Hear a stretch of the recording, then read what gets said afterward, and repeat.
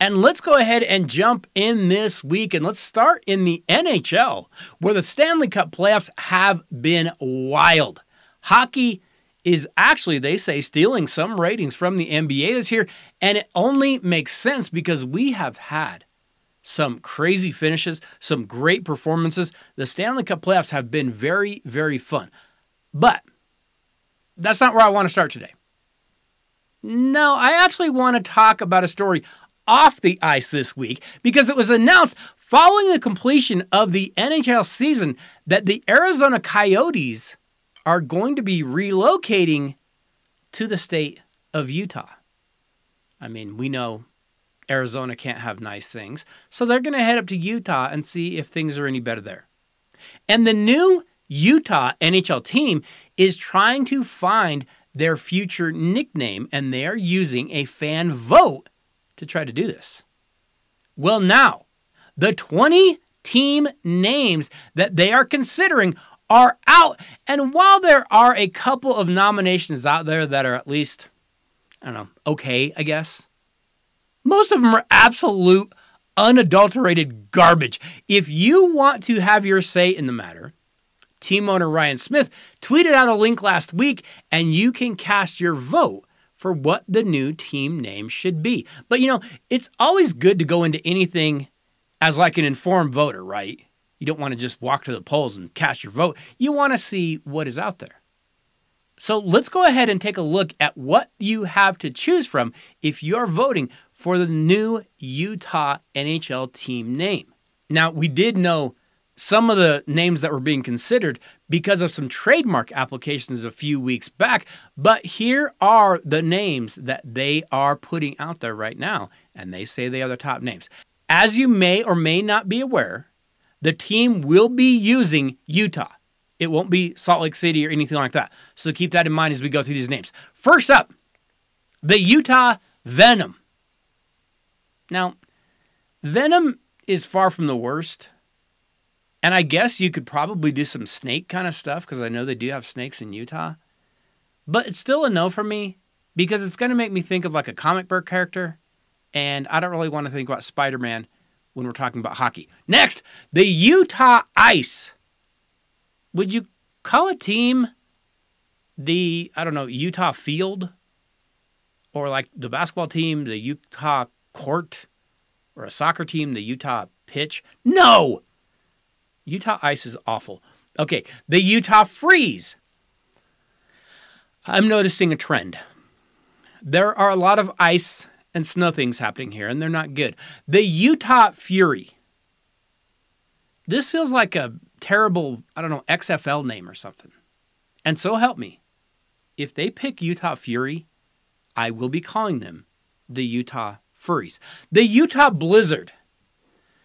Again, this isn't great. Remember, you're going to be in the same division with my Colorado Avalanche. I'm not scared of a blizzard. An avalanche might kill me. I'm not scared of a blizzard. No, we don't need two snow themes in the same division. I know we're neighboring states. We don't need to do this. Blizzard versus avalanche, which is more dangerous? Please. Please. This isn't even close. Come on.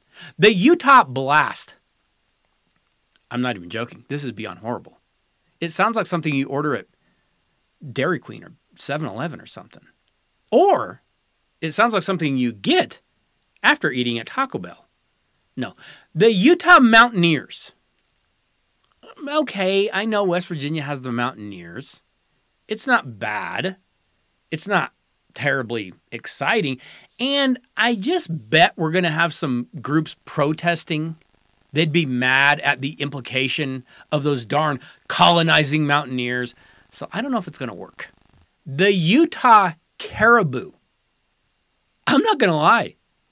I actually kind of like this one. Is it great? No, but compared to the others so far, yeah, Caribou's pretty darn good. I actually would take that so far. The Utah Frost, another cold name. We get it. It snows in Utah. We know. Calm down. The Utah Outlaws, I guess it's not horrible. You could kind of do the Wild West theme here. I don't know much Wild West history that went on in Utah, but I guess you could try it. Okay, next up, The Utah Canyons. Okay, I know Utah has canyons. I get it. Is a giant hole actually what you want to represent you? Who do you think you are, the Kardashians? No, the Utah Mammoth. Again, not terrible, but we have a pro team in Denver that already goes by the Mammoth. So I don't know that that works. Although Snuffleupagus as a mascot, not bad. Still better than Canyons by far. The Utah HC, or the Utah Hockey Club. Now, the reason they're saying that's out there is because that's actually what they used at the draft. But the Utah HC, it's just very generic. It's not very good. I don't like it. The Utah Glaciers. I guess this would be the before picture of the Utah Canyons. Again, just because it's hockey doesn't mean you have to have a cold weather name. There's a million other, I don't get it. The Utah Squall. Okay, just stop it now. Now we've gotten ridiculous. Just stop being stupid. The Utah Powder. I guess that's for snow. The Utah Powder? Is Doc Gooden going to be your mascot? This is idiotic. The Utah Hive. Now, this is actually a nod to Utah's nickname, which is the Beehive State. And they actually have the Beehive State on their state flag. But why the Hive? I don't like the Hive. Why not be the Blue Jackets or the Yellow Jackets or the Wasps or the Hornets? There's a million other things out there you could be, not the Hive. I don't like the Hive. I don't want to be the house. I want to be the actual, being. The Utah Yeti. Now, I've heard some people that actually like this. The Yeti is from the Himalayas, not the Rockies. Sorry, hate to burst your bubble. And also, didn't Seattle just pick like a mythical creature with the Kraken like a year ago or something? We don't need another one. That's enough. The Utah Swarm, again, kind of like the Hive, but stupid as well.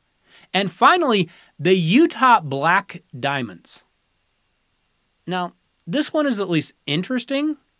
It's obviously a skiing reference, but I don't really care for it just because it doesn't really roll off the tongue. Utah Black Diamonds, I don't like the two-word thing. No, I don't like Utah Black Diamonds. Okay, now I realize the new name is going to be one of these. I get it. But I actually have some suggestions of my own. Hear me out. And I know they might not be popular at first, but I'm going to give you an easy one. The Utah Fighting Mormons. I mean, we have the Fighting Irish. And think of how many people all over the world cheer for the Irish, no matter where they're from. They're like, no, I'm fighting Irish. I love Notre Dame. I'm all about that. Fighting Mormons? Not bad. Okay, here's another one. The Utah Moose. Or you could even go like the Utah Mean Moose if you really want to have something, two-worded like you do. Bullwinkle could be your mascot, kind of like that. That's not bad. Moose are native to Utah. I think that's way better than anything they've thrown out.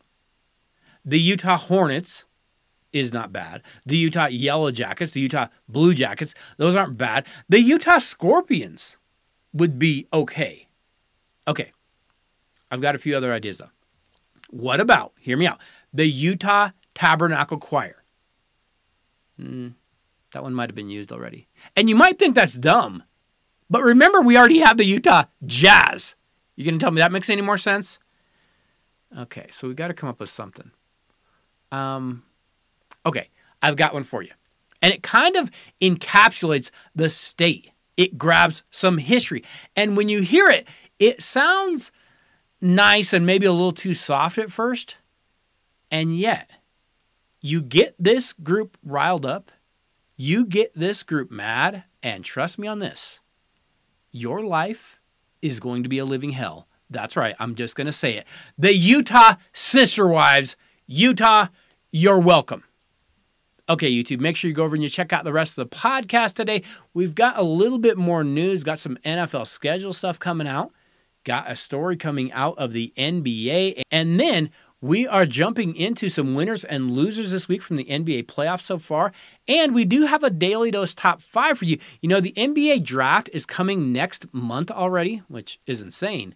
But today on the Dose, I've got 5 NBA draft facts that I'm telling you, they sound made up and they are absolutely true.